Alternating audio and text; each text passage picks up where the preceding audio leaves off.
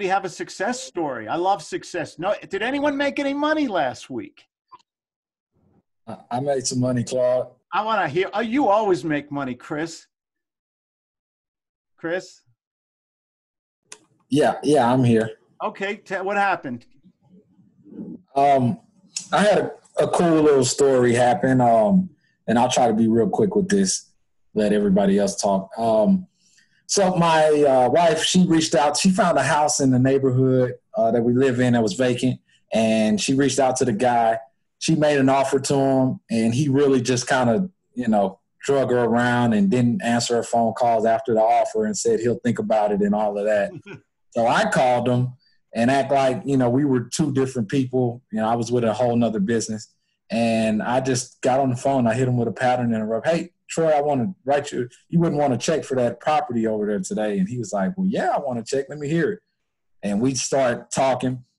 And he tried to do me the same way as I'll think about it. And I was like, Troy, you're not allowed to think about it. You told me you want to sell this house and you need to get rid of it for the tax auction. I want to buy it from you. Can we do a deal or you just fire me? He was like, yeah, we could do a deal. I want to get there first and check out the property because I may fix it myself. And I was like, well, just keep it. It sounds like we're not going to do business. Well, it sounds like it's over with. And he was like, well, just hold on. I'll call you when I get there. Let me see it. And so finally he got there and he then did me the same way he did my wife, except I was just a little more pushy. And the whole reason I'm telling you about this story is because he felt like I was very pushy and we almost had these argument or got into a fight almost.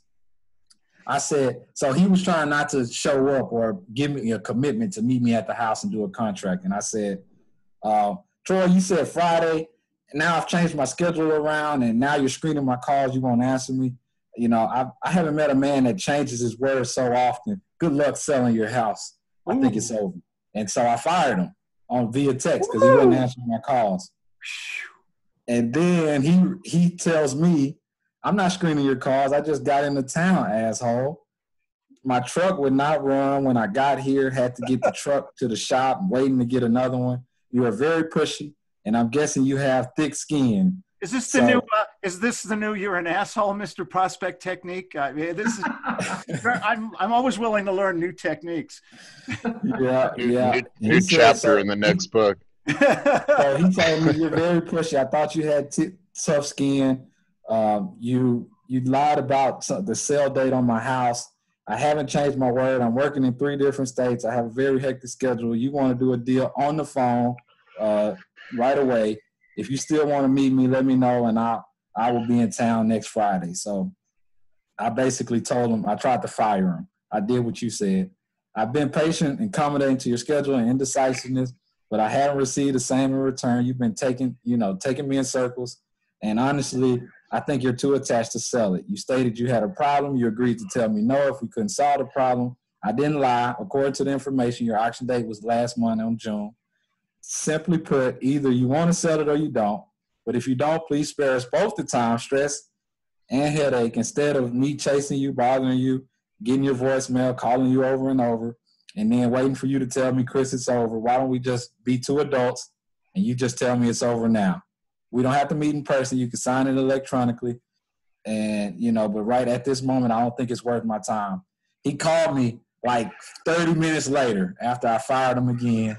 He said, Chris, I want to meet you on Monday. I said, Troy, if we meet on Monday, what's going to happen? Are you going to sign a contract or are you going to keep giving me the runaround? He said, yeah, if we can do work an agreement, I'll be ready to sign. I got there. And he tried to do it again. I wrote out the contract. He was like, well, now I need to think about it. I was like, man, this guy here, man. So I didn't want to let him. I tried to push him as much as I could, and he still didn't want to sign it right then. I ended up having to meet him at a Papados and treat him to drinks and a lunch to get him to sign the contract. He signed it. I sold it already that same week. As soon as he signed it, I sold it, and I'll probably make about $25,000 on that property. Woo! Round of applause. Good.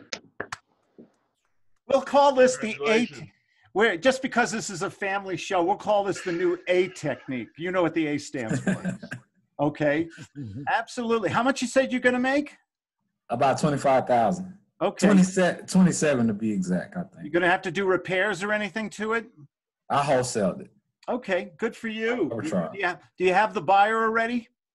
Yes. I got earnest money. I have $5,000 earnest money deposit already. So it's pretty much sold. How do you sleep at night? Yeah, man, I was excited. I wanted to tell you guys about this one because the way I had to chase him and the way he was just trying to like be so elusive and not commit to anything, like it was just ridiculous. And I was being as hard as I could, Claude, just trying to, be the epitome of the gut salesman. And he even told me, he's like, man, you're very pushy. So I just felt like you were a great guy. But once we met, he was like, I wanted to adopt you as a son. And, I think you're a great salesman. I think you're a great person. Yeah. Okay. He sleeps like a baby. It was a drink, wasn't it? Say that again. It was a drink, wasn't it?